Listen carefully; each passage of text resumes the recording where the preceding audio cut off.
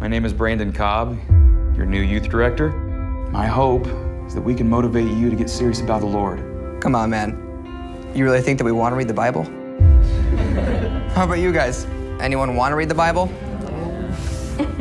Well, at least you know what you're up against. I really like our new guy. It's too preachy. Turn me off already. What's this? It's just something Brandon gave to us. The white flag is supposed to symbolize us surrendering our lives to the Lord. And he said, when you feel committed, to raise the flag up. So why haven't you put up the flag? Yes, Squirrel? I think there's something wrong with one of the fry machines. Which one? Mr. Weber's so stupid. He has no clue. They're just not serious about their commitment, if there even is a commitment. God knows your heart, Brandon. You run track, don't you, Teddy? That's right. Why don't you and I have a race? If I win, you read the Bible every day for a month. You're on.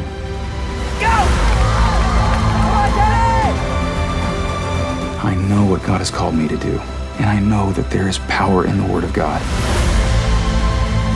But with this group, nothing seems to be registering. Brandon, it's the times we live in. Most people aren't into spiritual things. Brandon's okay. Yeah, he's okay. They're trying to brainwash us. I certainly don't want this man teaching our kids. I'm not making a difference in anyone's life. You stay with living a life for our Lord.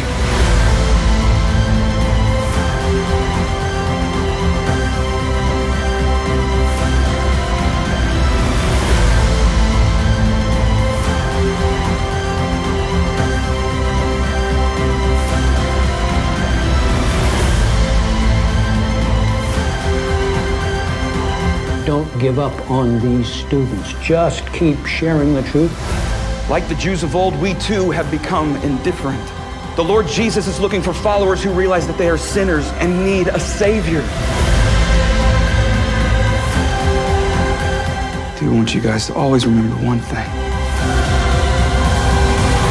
You're either playing the flute or the flute is being played to you.